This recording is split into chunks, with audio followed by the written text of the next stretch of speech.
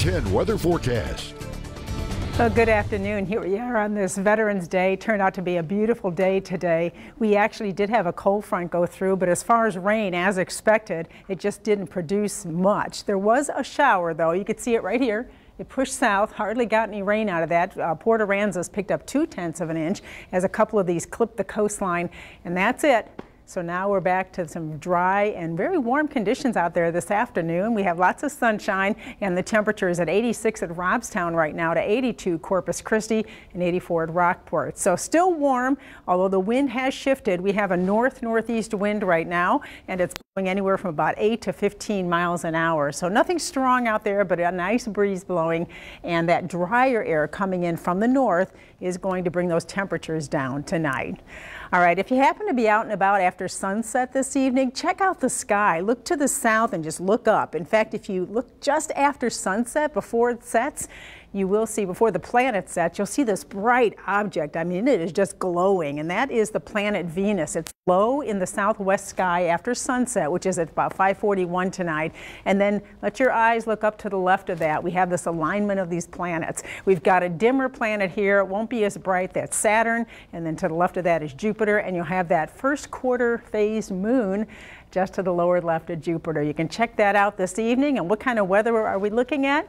Beautiful. Mild this evening, clear skies. Again, that sun setting at 5:39 actually this evening, and we'll see that nice breeze blowing. So great evening to take the dog for a walk, and if you look up, check out those planets. All right, it's going to be cooler tonight. We were in the 60s with some fog last night. Tonight, we're dipping into those 50s, dropping down to 57 at Corpus Christi, 66 at Port Aransas. But look at these inland temperatures, upper 40s to near 50.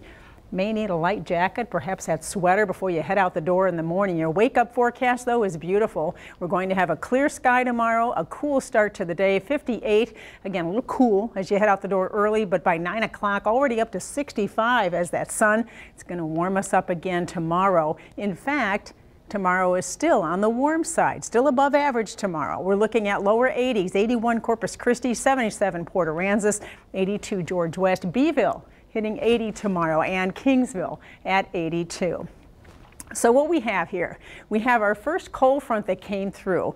Slightly cooler and drier air with that, certainly not real noticeable, but as this high pressure continues to build over the area, a second push of cooler air is going to move in, and that will keep our temperatures cooler for Saturday. Let me show you. This is Future Tracker, and again, we had that front go through. We've got our northeast wind. Look how clear it is for tonight. Any rain staying out over the Gulf tonight, and then tomorrow, there's that secondary front I mentioned, that cooler air coming in behind that with higher pressure building.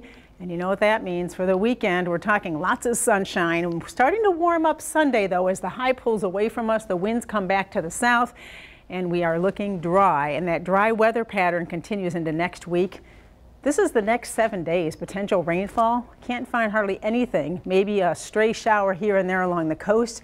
And that's it. So as we plan our weekend, you can see the cooler day of the weekend is Saturday, and then we start warming up a little Sunday, although the nights will be on the cool side. But beautiful weather to get outdoors, warming up next week, but still dry the next front arrives.